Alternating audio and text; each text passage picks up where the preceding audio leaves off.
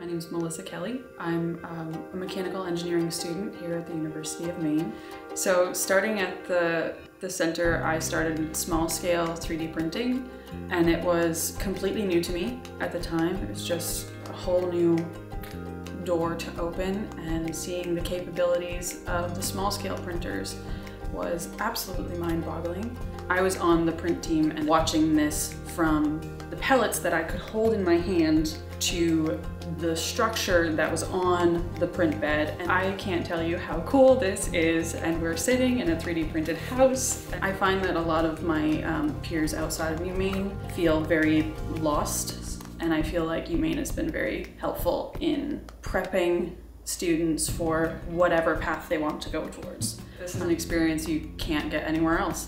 UMaine is what you need.